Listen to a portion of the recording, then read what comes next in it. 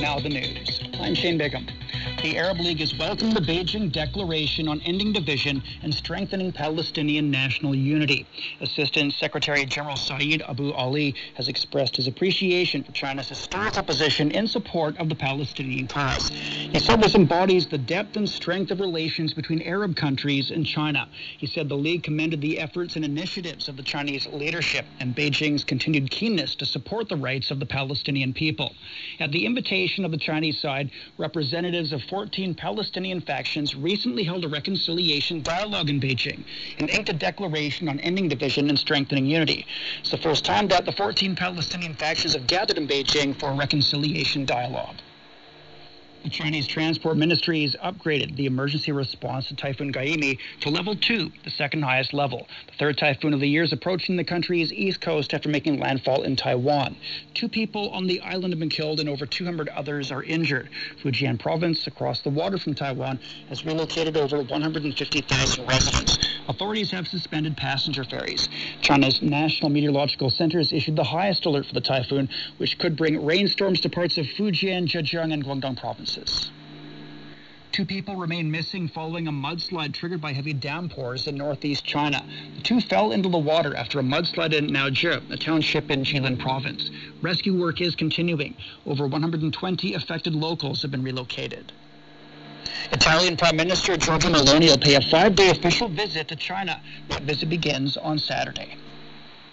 The foreign ministers of China and Ukraine have exchanged views on the ongoing Ukraine crisis. Chinese Foreign Minister Wang Yi met his Ukrainian counterpart Dmitry Kuleba in Guangzhou. Wang said China has always been committed to promoting a political solution to the crisis, and the country believes all conflicts should be resolved by returning to the negotiation table. He said there are risks of escalation and spillover in the conflict as the Ukraine crisis is into its 3rd year.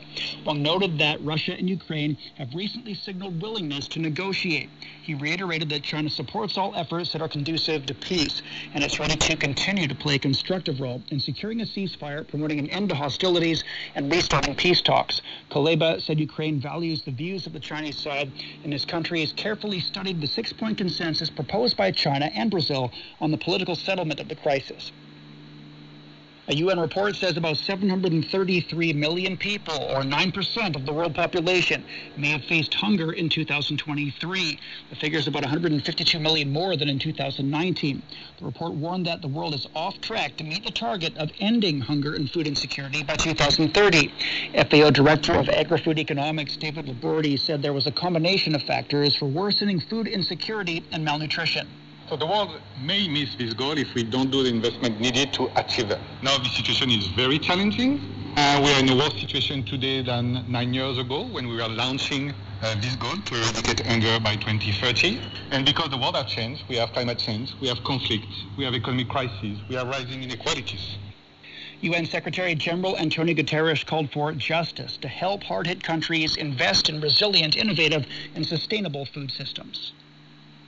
United Nations and its partners have launched a flash appeal seeking more than $136 million to assist people impacted by Malawi's devastating drought.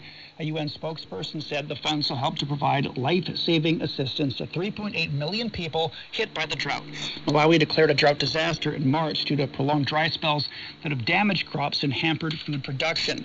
Malawi is one of the 6 countries in southern Africa that have declared a state of disaster due to drought. A Russian helicopter has crashed during a routine flight in the Kaluga region, killing the crew. The Ministry of Defense says the crash occurred in an uninhabited area, causing no damage on the ground. It adds that the preliminary cause appears to have been a technical malfunction. A tanker carrying over 1,400 metric tons of industrial fuel oil is capsized in waters off the Philippines. The Philippine Transportation Minister said the incident has caused an oil spill. Strong winds and high waves are hampering response efforts.